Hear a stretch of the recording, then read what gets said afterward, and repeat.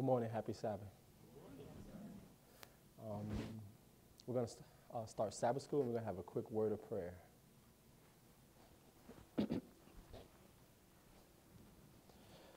Our Father in heaven, we come to you in the name of Jesus, Lord, thanking you for your mercy and your kindness. Lord, we come to you asking for forgiveness of our sins, Lord. Lord, we ask that self may die, that Christ may be uplifted, and I pray that, Lord, we can be like more like you, be more like a Christian, Lord, and that we can make all the things of this world be removed out of our lives. We pray for those that are watching, Lord, that they can be able to grow spiritually as we grow spiritually from this study, Lord. Guide us and keep us. In Christ's name we pray. Amen.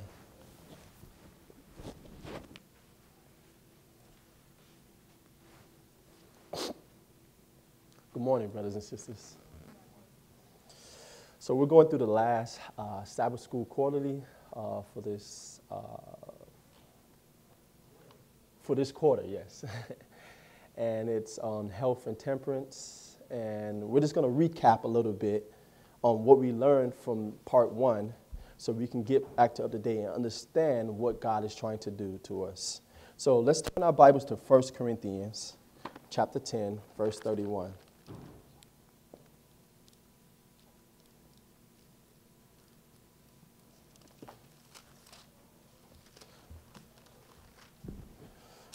First Corinthians chapter 10, verse 31. And it says, whether therefore ye eat or drink or whatsoever you do all to the glory of God. So we see right here, whatever we eat, whatever we drink, and whatever we do, we should do all to the glory of God. So we learned from our last Sabbath school, that the health message was not only giving us a physical health message, but was preparing us for the spiritual health message. And we learned that by putting this health message to apply to our lives, we will uplift our spiritual life. So now what we're trying to do by this study, we're trying to understand how we can put both together to prepare ourselves for Christ's soon coming. For the right hand of the gospel with the spiritual life must combine as one, for we can be a perfect Christian in Christ Jesus. We learned and we understand that diet is a very important thing for God. Diet is a very important thing. We understand that God gave his people a simple diet, and he wanted us to eat of this diet. But as well, he gave us a spiritual diet as well. And we went to the scriptures from last week that Christ said to the woman, if you will drink of this water, you shall have an everlasting water. We learned in the scripture, it says, whatsoever we drink, we should do it all to the glory of God. We know that Christ said, if you will eat my flesh and drink my blood, you shall have eternal life. So when Christ was trying to say these things to us, he was trying to say, whatever we watch, whatever we speak, whatever we hear, this is the physical, this is the spiritual food that the Lord wants us to have. So the things that we are reading, the things that we are hearing, and the things that we are speaking, this is the spiritual food. We also learned that God had a standard for his people in dress reform, that he gave a dress reform message. And we also understand that dress reform message was connected with Ephesians chapter 6. Let's go there. Let's look at it. Ephesians chapter 6, verses 10 through 18. Can we get a reader for that?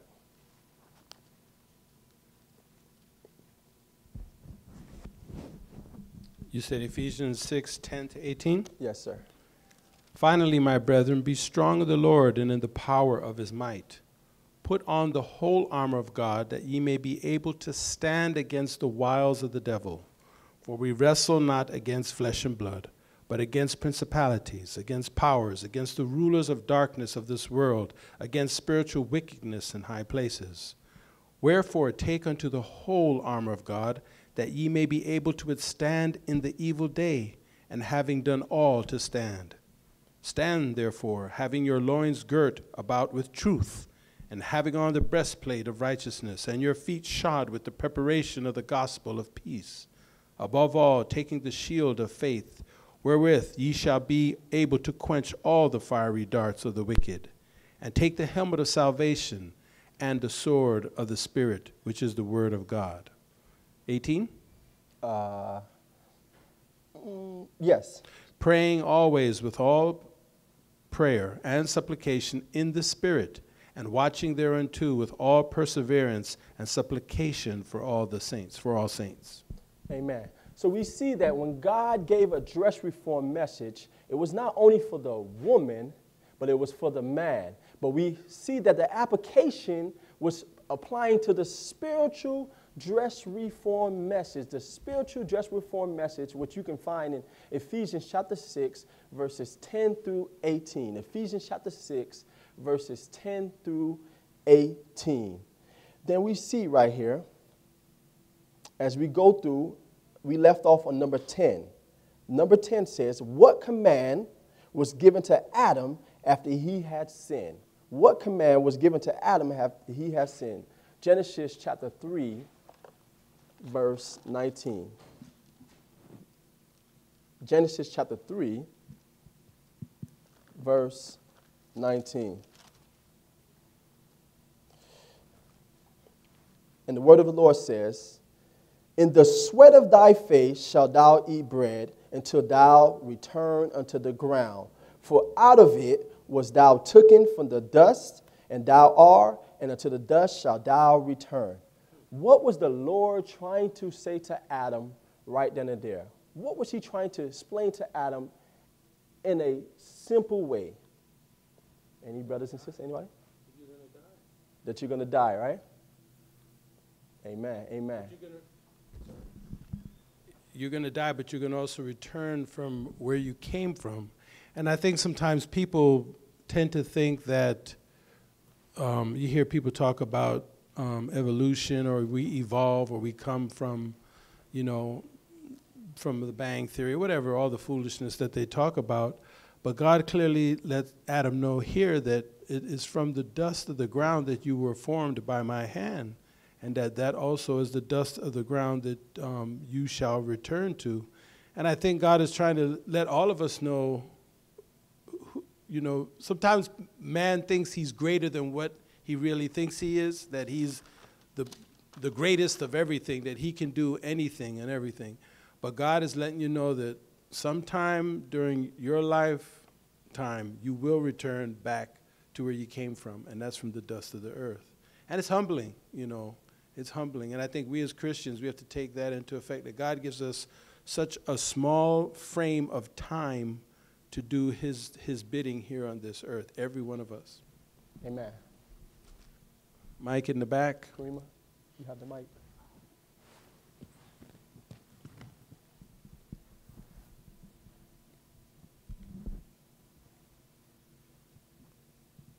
I just wanted to touch on one of the aspects of Genesis 3:19 that's very important. It says, in the sweat of thy face, okay? In the sweat of thy face shalt thou eat bread. Now, most people would think, okay, that's they don't really look at that verse, but in other words, we need to be, that to me shows exercise. It shows that you have to work to get your food. If you think about it, how do we work to get our food? We should be having a garden or something. You see what I'm saying? We know Adam, he was a gardener. So in the sweat of his face, that's how he would get his food. And I think that's a very important lesson, because a lot of people eat chemical-based foods like, Twinkies and stuff like that. It's not really food. You know what I mean? But when you look at the vegetables that come from the ground, the vegetables that come from the ground have a high mineral makeup. So what happens when you sweat? When you're sweating out minerals. So how do you replenish the minerals that you sweat out? It's by eating the vegetables from the ground. Amen, amen. So as you guys explained the physical, now I'm going to give you guys the spiritual application where God was trying to speak to Adam.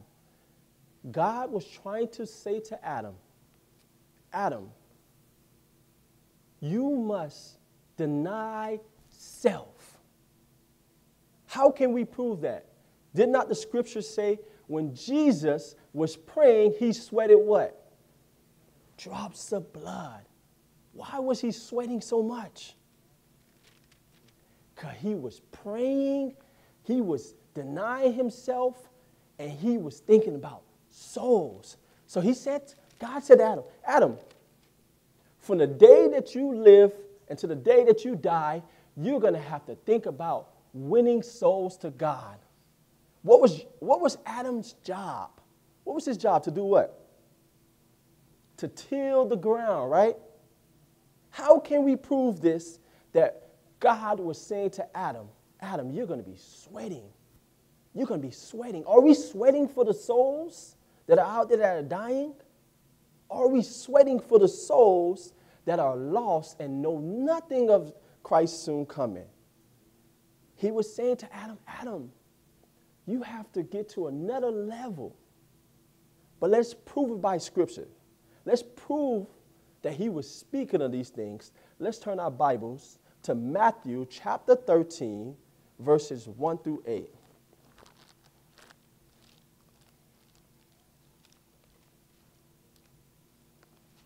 Matthew chapter 13, verses 1 through 8. And it's, go ahead. Matthew 13, 1 through 8. Yes. The same day went Jesus out of the house and sat by the seaside.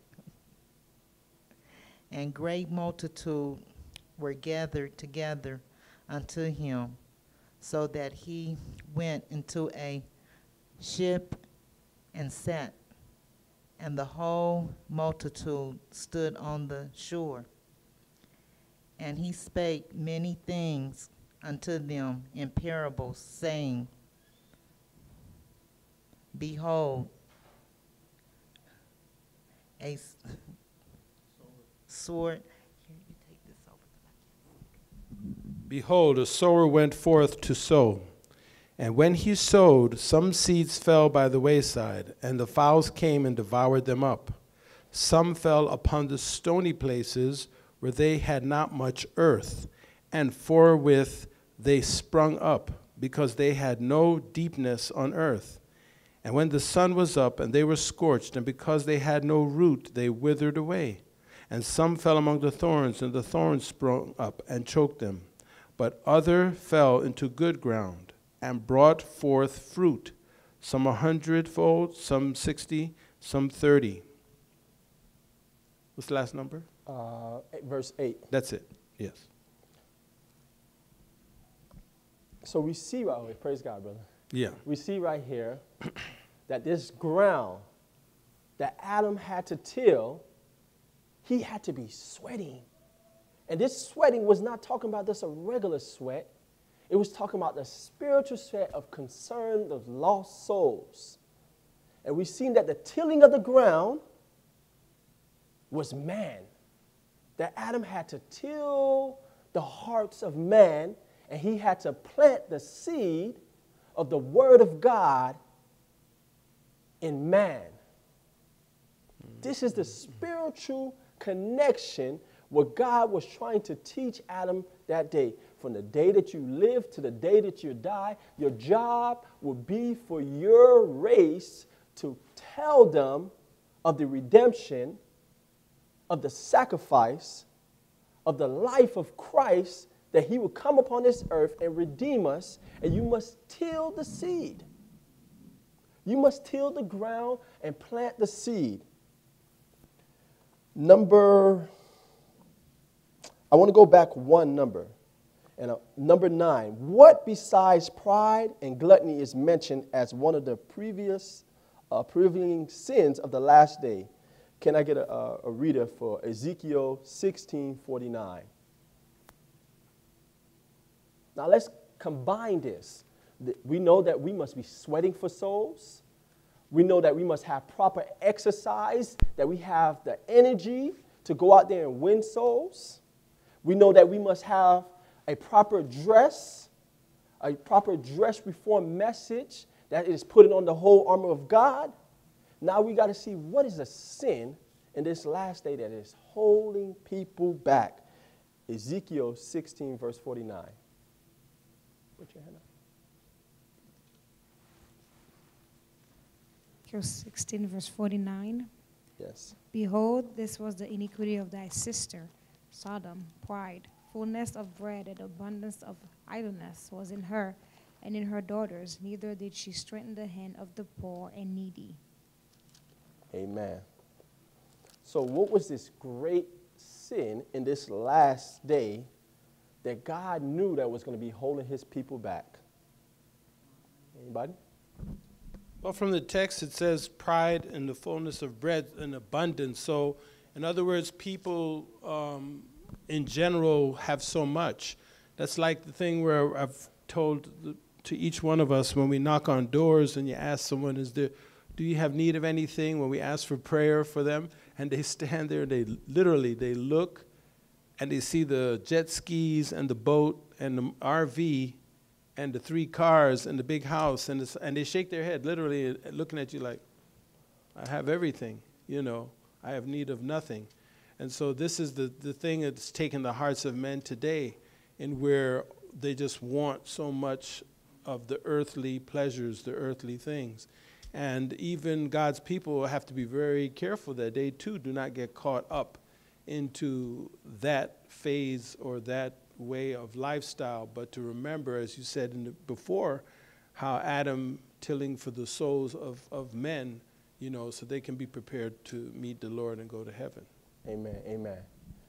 And then we see another context right there that was very important. Idleness. What is the definition of idleness?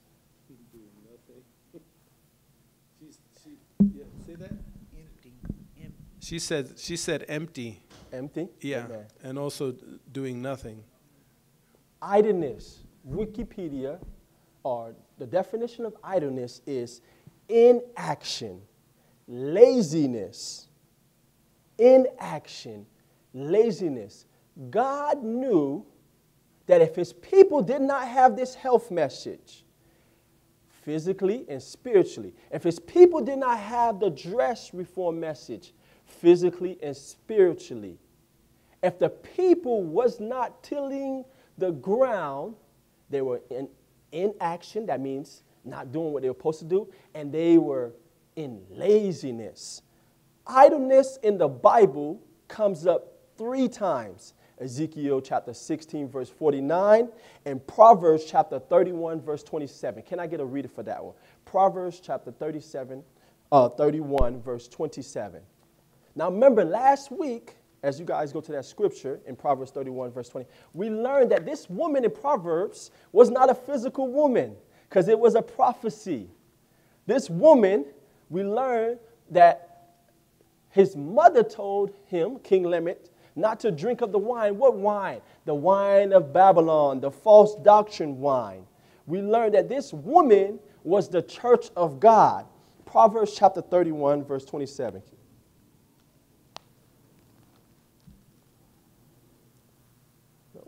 I'll read Proverbs chapter 31, verse 27, and it says, she looked well to the ways of her household, and eateth not the bread of what? Idleness. So if this woman is the church of God, and it's saying that she eat not the bread of idleness, what is it saying? That this woman right here, this is a true woman of God. This church is a working church in action. This is a church that is actively doing the work of God. This is a church that is tilling the ground, the hearts of man on a daily basis. This is a church that is sweating for souls. This is a church that has the true dress reform message. This is a church that has the true health and spiritual health reform message that we found in Ephesians chapter 6, verse 10 through 18. And as we see right here, we see something clearly right here. What is her household? What is this church household? The people of God, the household, the body, the people of God. Let's look at another verse that it has for idleness, because it's only 3 times that is in the Bible. Ecclesiastes chapter 10, verse 18. Let's prove that this household is the people of God. Ecclesiastes chapter 10, verse 18. 10:18 says, "But by much slothfulness the building decayeth, and through idleness of the hands the house droppeth through." Amen, amen. So we see here, elder, we see the reason why the church of God is in so much problems right now, because they're inactive and they have become lazy for not tilling the ground. That's why the church is decaying. This is why the church is shaking, because it is an inactive of winning souls to God. What we're doing, we're laying the foundation of the health reform message, the right hand of the gospel, and the spiritual health reform message, and we are combining it as one. And we're seeing clearly that the work that God has called us to do, because sometimes we meet many of our brothers and say, oh, we don't need this health reform message. We don't need to eat these things. But what they're not understanding, by God giving them this physical health reform message, it's going to help them to understand the spiritual health reform message. So we see inactiveness. The church of God has become inactive, not caring for souls, not going out there winning souls. And individually, it has become much inactive. We have become lazy. And not a lazy of exercise, that as well, but a laziness of winning souls for God. Let us lay the foundations. Number 11, we went through number 10, we see that Adam is sweating. Number 11, can I get a reader for number 11?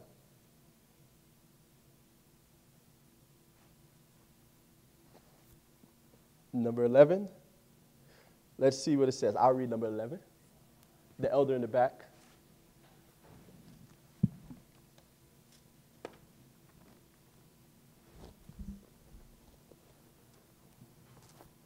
Number 11 says, what law does Paul lay down on this point? 2 Thessalonians chapter 3, verse 10. Amen.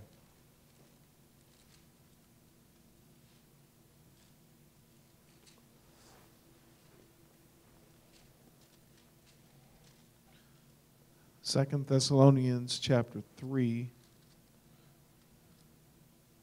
in verse 10, it says, "For even when we were with you, this we commanded you, that if any would not work, neither should he eat." Amen, amen. So now we see right here, we learn what is eating. What is eating? We learn it's eating food, proper food, but what else did we learn Christ said that eating was? And he taught the Jews in that time. What did he say to them again? If you would eat of my flesh and drink of my blood. And the Jews said to what? What did the Jews say to him? How can we eat your flesh? How can we drink your blood? Why? Because their minds was not clear to understand the spiritual identity of what he was trying to explain to them. The scripture said, as the elder read, even when we were with you, this command you, that if any would not work, neither should he eat. What is it saying? It's saying if we're not tilling the ground, working for souls for God, then we're not going to gain no victory over sin. We cannot gain victory over sin if we are not witnessing to others about Christ and his soon coming. We cannot, I say it again, gain victory over sin, and we will not get more bread. Because what does the Bible say? If we are faithful in the little, that means the things that we learn in the Word of God, the little things that we learn in the Word of God, he's going to give us what? More bread. So I would say to you, if you are not working for souls for God, you will not get more bread to eat from the Lord. This was Paul was trying to explain. If you don't work for souls, neither shall you eat. How can you eat more? Because what happens when you go out there and speak to people? They ask you a question. You say, I don't have the answer. But I'll come back and I'll what? Give you the answer. What did you go do? You went to eat more because you went to work, and you had to eat more to have more strength to go back again and witness again. And it happens over and over and over and over again. And this is how the Lord gives us more spiritual bread. More spiritual bread. It's a number 12. We're on number 12 now. We're on number 12. And it says... She wants to read that. Yes. Go ahead. What is our responsibility in view of the light of God has given? And that's in John 12:35. And I'm going to try to read that. When Jesus said unto them, Yet a little while is the light with you. Walk while ye have the light, lest darkness come upon you. For he that walketh in darkness knoweth not whither he goeth. Amen. And 1 John?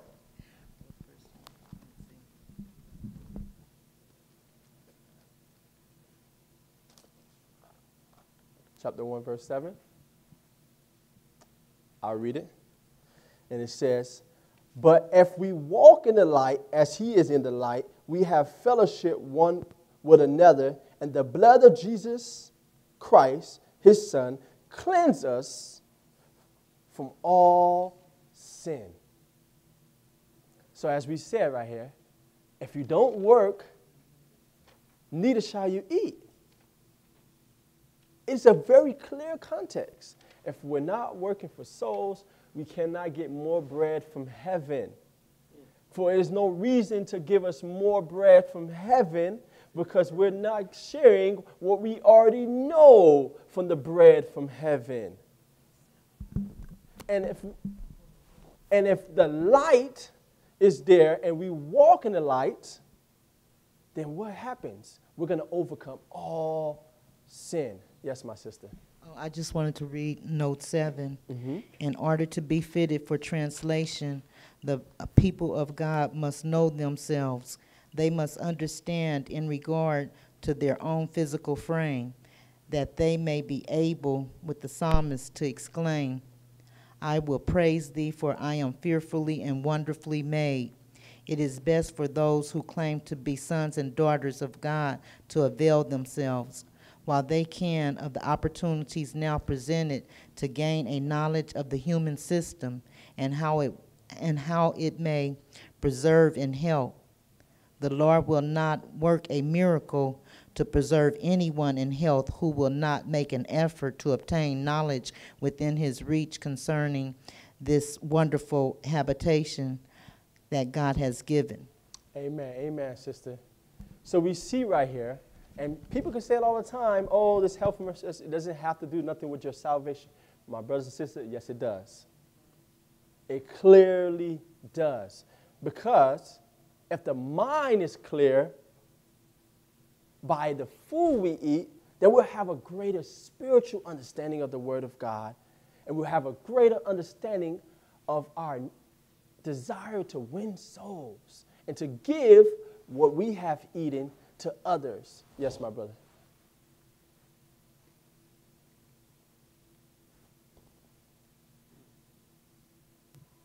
I think I made this comment, I think it was last week, but you know, how many people have made wrong decisions because of diet?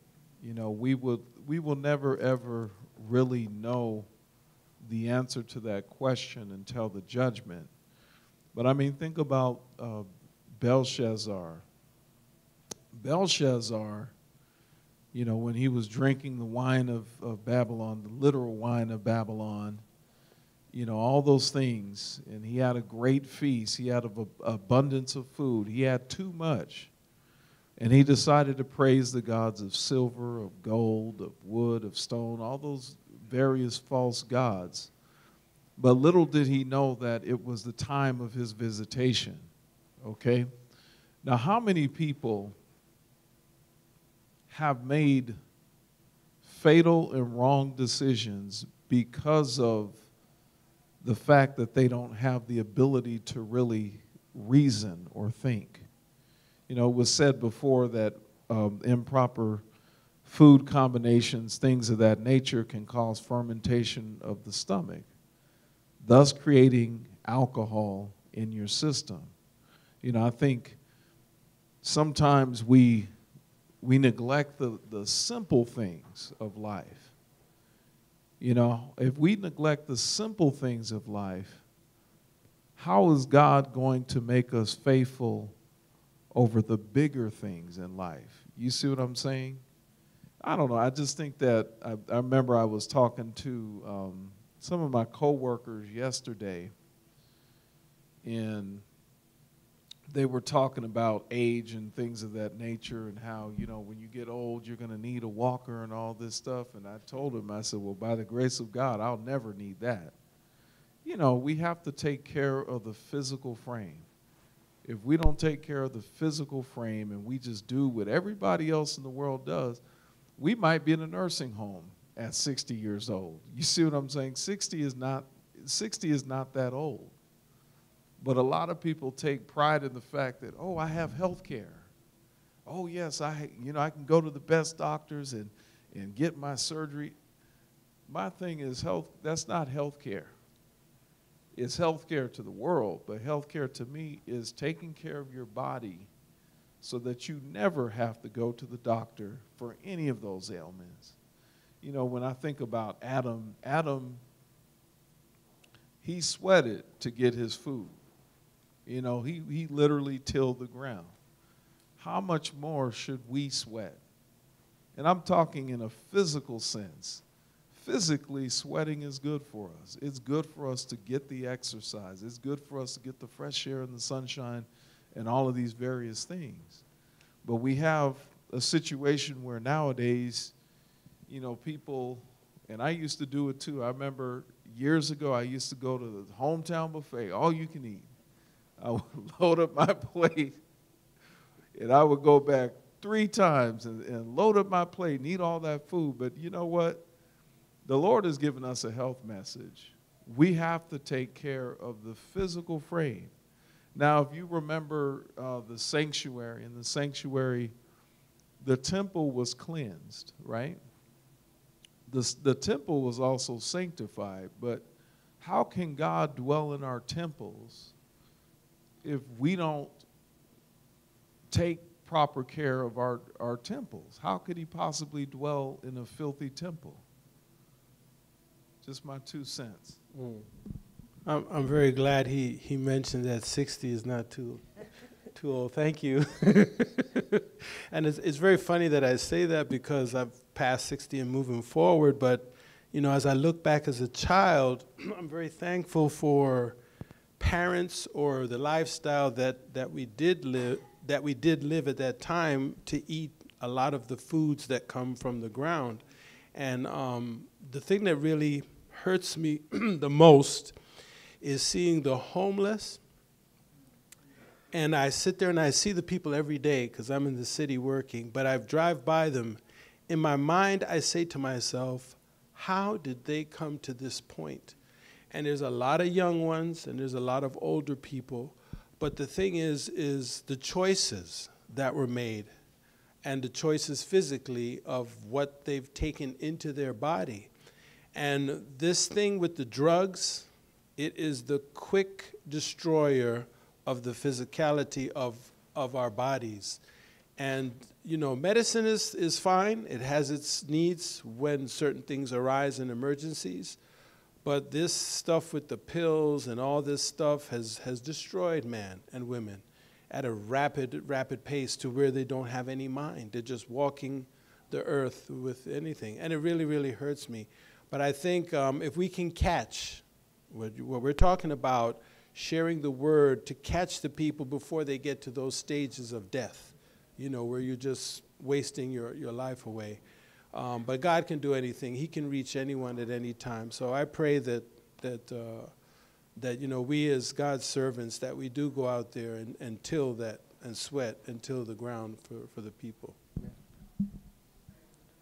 I just wanted to add to that about the physical aspect of it.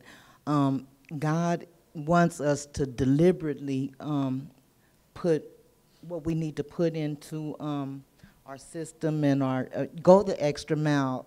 Just like I have indulged and I'm paying the price and I have mixed up things and this and that. Now I have to not only do 10 miles, but I'm doing 15, 14 miles. Now you have to, you know, make those deliberate choices and do those extra things and extra things for your body as he, you know, give us the opportunity, take advantage of, you know, taking care of yourself. Just wanted to say something about the drugs. I never will forget. Elder Hall knows my old next door neighbor on, I'm not going to mention the street just in case. But I used to, as a teenager, I lived in Lancaster off of Avenue J8. But my old next door neighbor, you know, he was a smart kid. You know, he was 100% normal, no problems whatsoever. But he started dabbling in the drugs. And he's right. I mean, that will destroy you, not just physically, but mentally. It's like he started dabbling in the drugs, and I never will forget coming back and visiting my old next door neighbor and seeing this young man. He was never the same. You know, those drugs really took a toll on him. But what he was saying was true, is it's just one choice, one bad choice. I mean, think about it. How do people get to the point where they're 500 pounds? It's just one bad choice at a time. You know, and if we ever get to the point where, you know, we're that heavy, I think it's deliberately wrong, because now there's no way you could be in your right mind. You know, there's no way you could make right decisions. Amen. So as the congregation explained to you guys that's watching online, that the physical aspect. Now, they were talking about Belshazzar, correct? Was it? And how he ate these foods and drank the wine. What was the result of this situation? Was it a physical result or a spiritual result? It was a spiritual result that fell upon him. A spiritual hand came. Not a hand of this world, but a spiritual hand wrote that judgment. And by that judgment, what came upon him? Death. So we can say that the health message is not important. These things are not important. Exercise, water, sunlight, proper diet. But what we're doing, we're setting ourselves up for a spiritual judgment. The elder said last week that we talk about, oh, we have to run to the mountains, run to the mountains. If we're not prepared to run to the mountains, what's going to happen to us? You're not going to make it to the mountain. You're not going to make it to the mountains, right? Now, we know that whoever didn't prepare themselves to make it to the mountains, they're missing something what? Spiritually. They have to. Because spiritually, God had to be working upon their hearts for year after year after year after year after year after year to get them to say, hey, you need to physically be ready for what's going to come part. And now when the time was to go to the mountain, and they couldn't make it. What mountain they couldn't make it up? The mountain of God. See, they couldn't make it up the mountain of God. They couldn't make it because they didn't prepare themselves physically, and they did spiritually. I promise you, brothers and sisters, every person that's going to make it in this generation to heaven that call themselves Adventists, they're going to be ready physically and spiritually. I promise you, in this generation, every person that call themselves Adventists, they're going to be ready physically and spiritually. And if they're not, it's because they lack something spiritually. Because when you think about this diet, the people that you see fighting this diet or fighting these laws of health are people that you see that are battling spiritually. Those are the ones that are fighting it. They say, oh, we don't have to do this. Any Adventists that you see that say that they're missing something spiritually. You go talk to your brothers and sisters in different congregations, and you'll see when they say something, oh, we don't have to eat that food, or you see the pastor that's eating meat or so forth, and you go listen to his message, I bet you is a weakened spiritual message. Yes, my brother.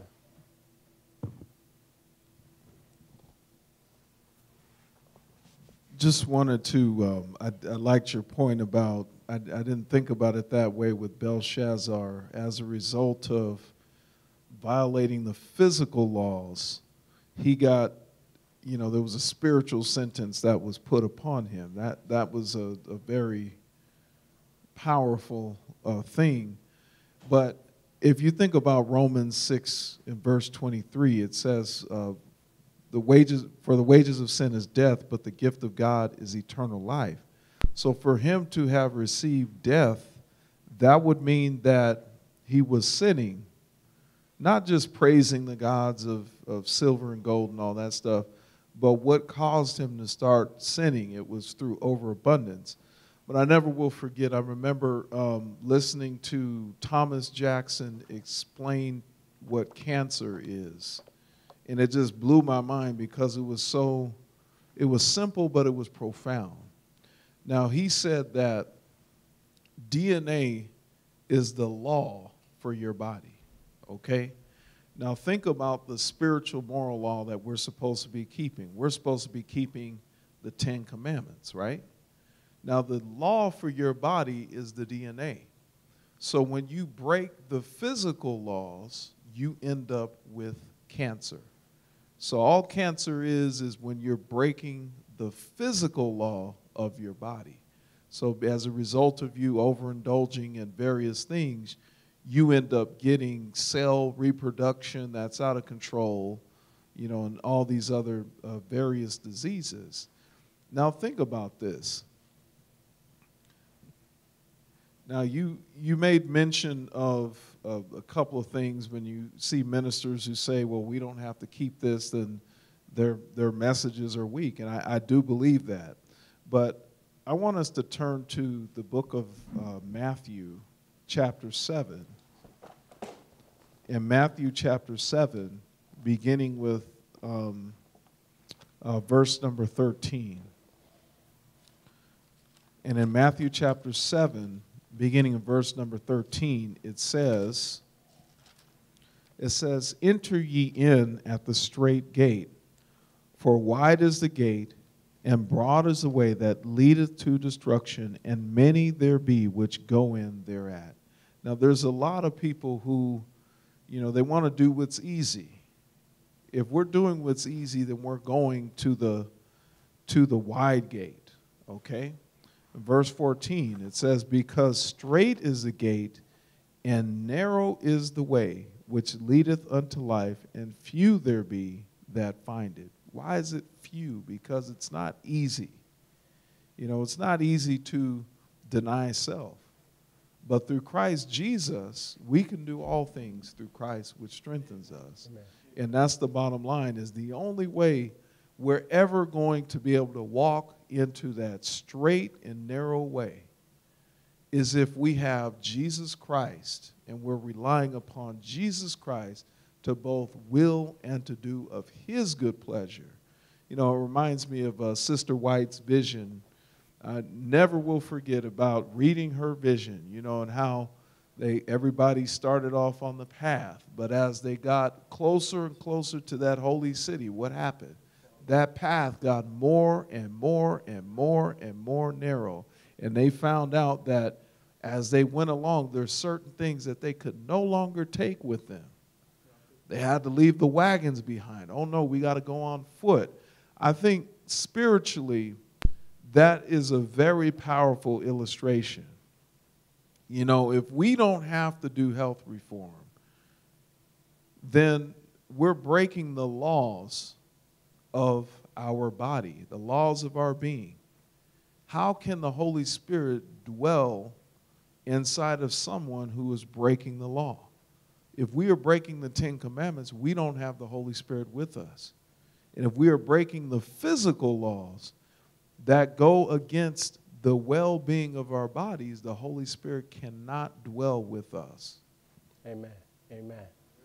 So we see, as the brother was saying, that as the path goes on, it's going to get harder and harder. But did not God explain that to Adam? He said, Adam, because of your sin now, it's not going to be easy tilling the ground anymore. It's going to be hard. So you're going to have to sweat. And then what did the great Adam, Christ Jesus, come to the earth and do? He came and sweated. He sweated all his life, all that he thought about, everything what was on his mind was put for the souls of humanity. He sweated, even to the what? Death. And then what Adam said, you're going to have to sweat even to death until you return back to the dust. And our last for today, and it says, what is Paul's prayer for us? What is Paul's prayer for us? 1 Thessalonians 5:23. 1 Thessalonians verse 5:23 says, and the very God of peace sanctify you wholly. I pray, God, your whole spirit and soul and body be preserved blameless until the coming of the Lord Jesus Christ. Amen, amen, amen. Yes, my brother.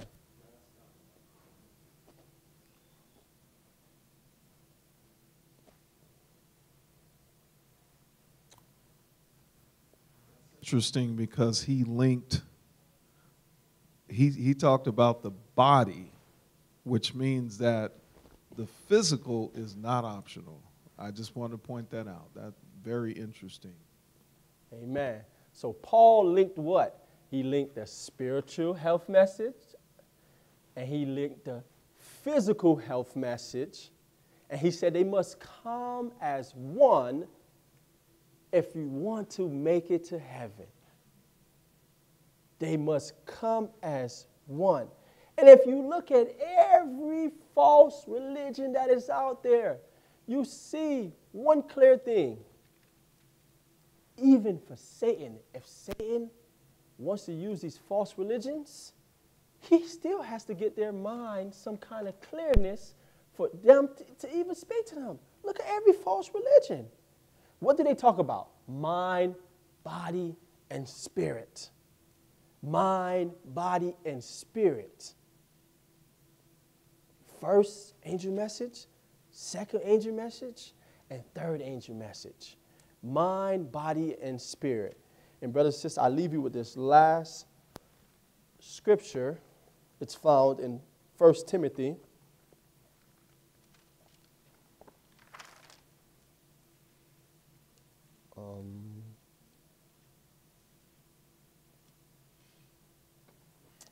First Timothy chapter 3, verse 10. 1 Timothy chapter 3, verse 10. And the word of the Lord says, "For even when we were with you, this we command you, that if any would not work, neither," wrong scripture, "neither shall he eat." 1 Timothy, let me get to that one, chapter 3, verse 10. "And let these things also first be approved, then let them use the office of a," I'm reading the wrong scripture again. I apologize. It's verse. Is it 4:10?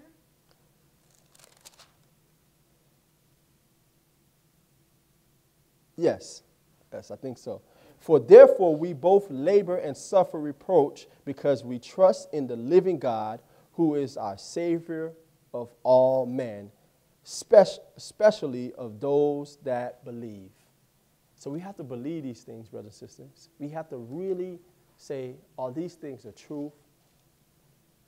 And will it really help me spiritually? We're getting to a point, we used to be at a point that people used to fight dress reform. People used to fight the health message. But brothers, we're getting to a point that we need as much help as possible. And if this is going to help us get our minds clear, that God can speak to us, that his will can be done, then anything that is good for you, we should do it. Because as an elder told me 2 weeks ago, the devil is out there shooting the people down one by one. He's taking us out one by one, brothers and sisters. He's not going with congregation, and we see it clearly. A brother or sister is here, the next minute they're gone. You wonder what happened to them, you don't know. These are the situations that the devil is coming. He's attacking us one by one, one by one. And we learn, wide is the gate, but narrow is the pathway. So God bless you, brothers and sisters. Thank you for this Sabbath school, and let us pray.